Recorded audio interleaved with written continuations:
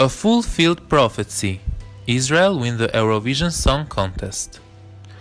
It was not surprising this year for Israel to win the Eurovision. Maybe destiny was written for them? Well, it seems to be like that.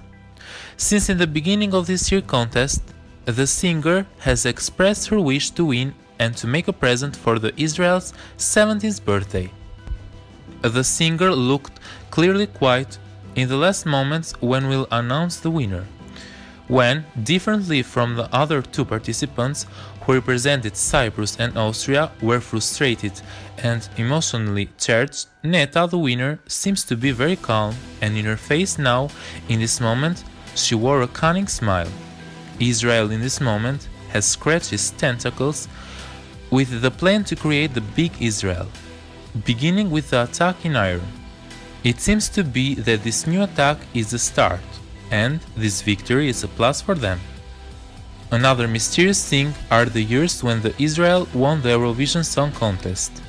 They are 1978, then 1979, 1998 and 2018. If we look them clearly, the last number in these years are 8 and 9. And again, this year, 2018, we see 8 and 1 plus 8 is equal to 9. Another connection to this is the year when Israel has declared the independence in 1948 and then the admission to the United Nations Security Council in 1949. Is the coincidence again the number 8 and 9 in these years? And you, what do you think about this victory? If you liked the video, thumbs up.